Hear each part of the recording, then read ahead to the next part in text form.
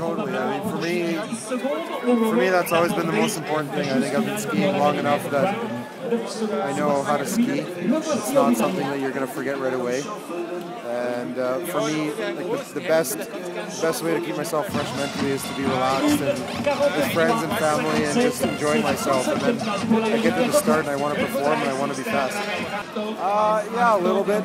Not the last couple days. I was struggling a little bit in training. Like Eric and the other guys were skiing really good in training the last few days, and I was kind of playing catch up with them. But as soon as I got the number 6 start position with the draw, I knew it was my chance to attack, and I had to take advantage of a good start position. It was really soft conditions up there. You know, I charged, but I skied a little bit too conservative at the bottom, and I knew if someone was going to beat me, it would be in the last pitch. And that's exactly where Kush caught me. But he deserved to win. He had an amazing run for his start number. I'm usually good on this kind of snow because I have a really good kind of feeling and soft touch for the snow. I know where I can ski very light on my edges.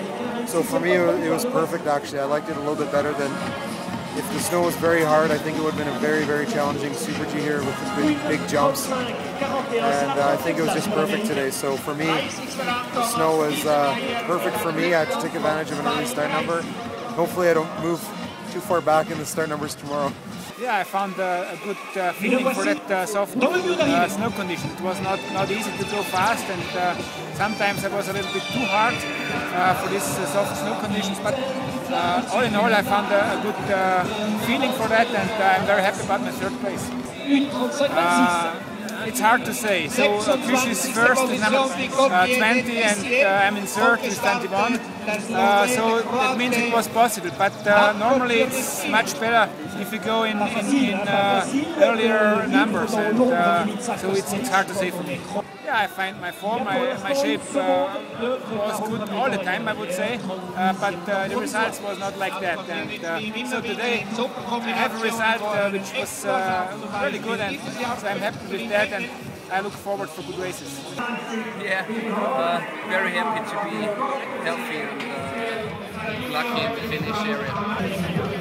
Today was maybe one of the toughest races for me because when you saw crashing other athletes and friends, it's not a fine or a cool thing. It's always difficult, and it's especially difficult for athletes who are not that professional in this discipline. So I think for me it was not easy, and yeah, I think I did a pretty good job because yesterday I expected about 1 or 2 points.